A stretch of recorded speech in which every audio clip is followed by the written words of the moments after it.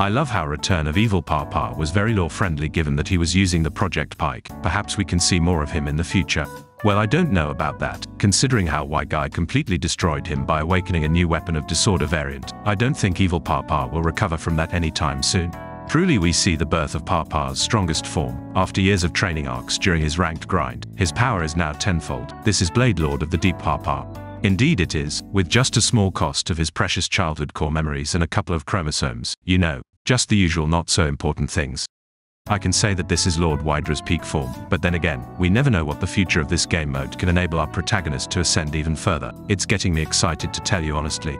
Regarding quantum computing, getting Vanish with it really ascends into godhood. It doesn't break stealth, so you can nuke enemy team for 1.5k late game without taking damage. Hail Wydra.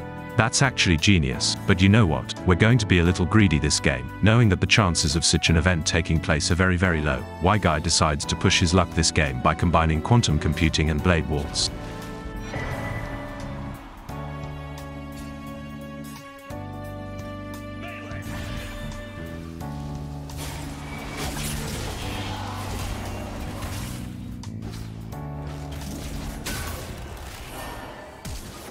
Whoops, I know that kinda looked like WhyGuy sacrificing Teemo as an offering to the RNG gods, but I swear it's just a miscalculation due to Teemo having little legs. Or is it question mark?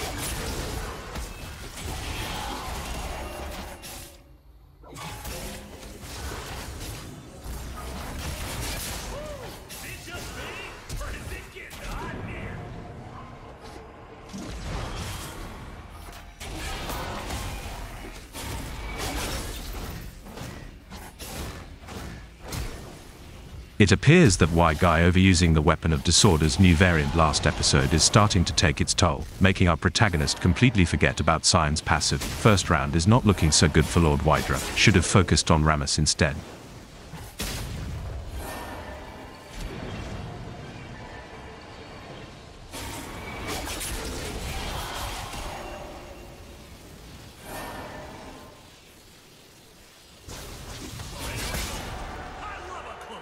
Imagine doubting WhyGuy, the disabled Blade Lord of the Deep Papa. Dementia was perfectly utilized to thicken the plot and result in an exciting first round. The RNG gods baiting our protagonist to try the Vanish quantum computing synergy, but a loyal follower of Wydra told me that if WhyGuy take an augment that replaces his ghost, he would be locked away from ever getting Blade Waltz. Like I said, we're going to be greedy this game and take Dive Bomber instead. That way, when we accidentally put Teemo in a disadvantageous position, it'll be somewhat beneficial for the team.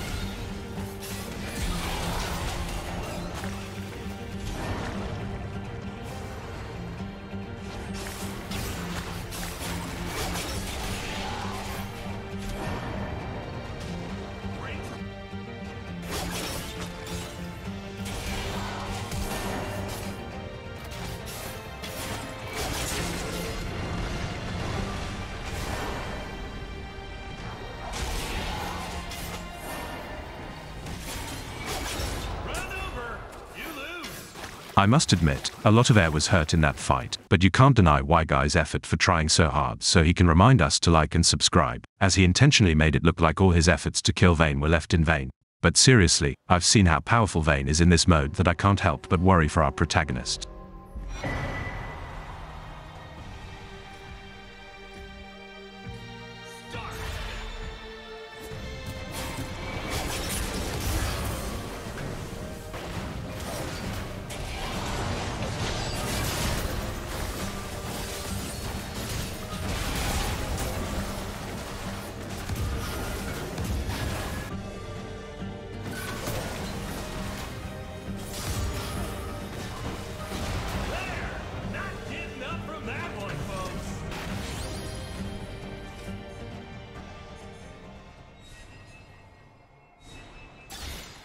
Jeweled Gauntlet and Earthquake are super good, but like I said, we're going to be greedy for more power. There it is. WhyGuy used all of his rerolls for this though. Now all we need is Blade Waltz. As much as double prismatic games rarely even take place, I have faith in the RNG gods that it can happen in this game.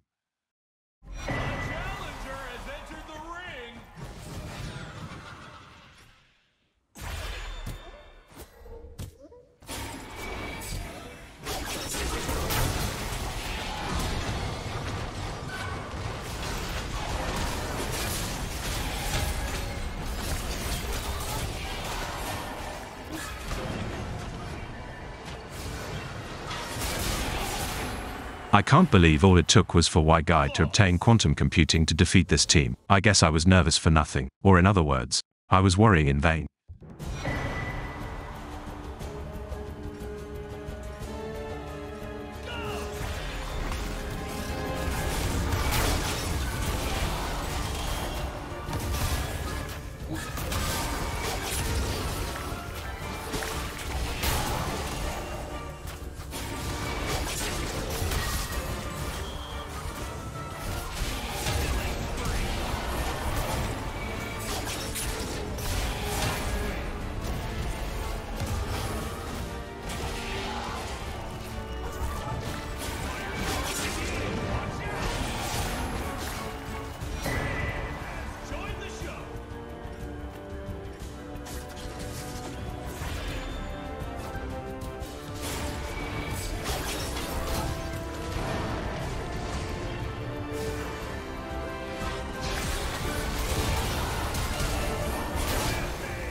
Vayne might have escaped from Lord Wydra's psychotic anxiety, but every move she was going to make was already computed as Vayne's vein got amputated by WhyGuy's quantum computing. Truly one of the Vayne's Vayne moments of all time.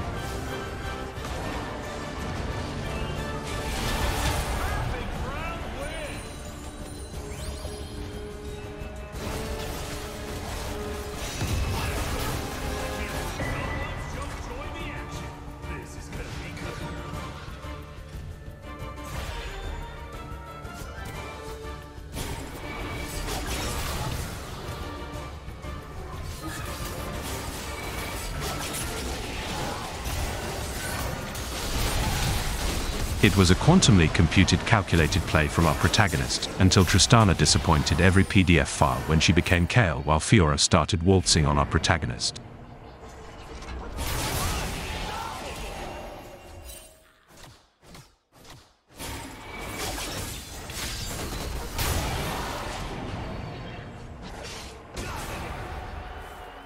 I have no idea what just happened, but it appears that the internet gods are seeking WhyGuy's monthly offering.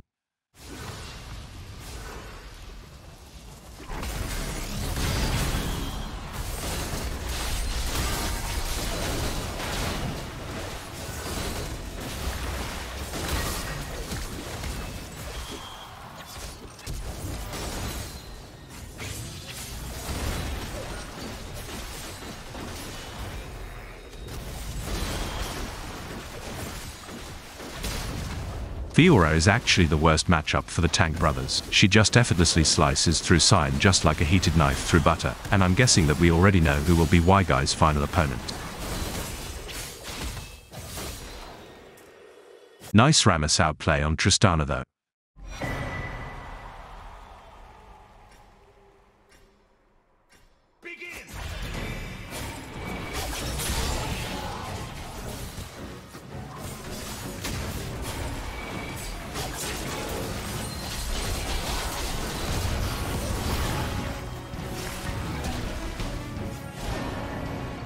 The final offering to the RNG gods has been made in the form of a mispositioned teammate. Knowing that they still have a chance even if they lose this round, WhyGuy hopes for a prismatic blessing that'll allow him to evolve psychotic anxiety paralyzing apnea to the next level.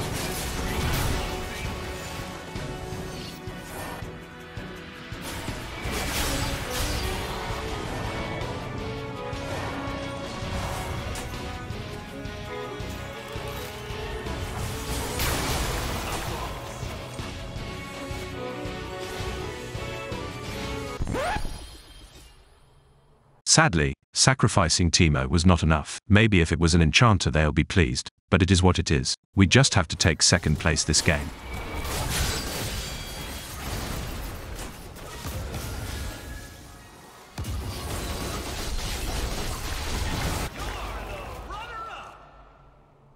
Not going to lie, it was very greedy and ambitious for WhyGuy to even try to achieve such power. We may not achieve it now, but as he pursues an injured evil Papa, he needs stronger weapons when their paths cross.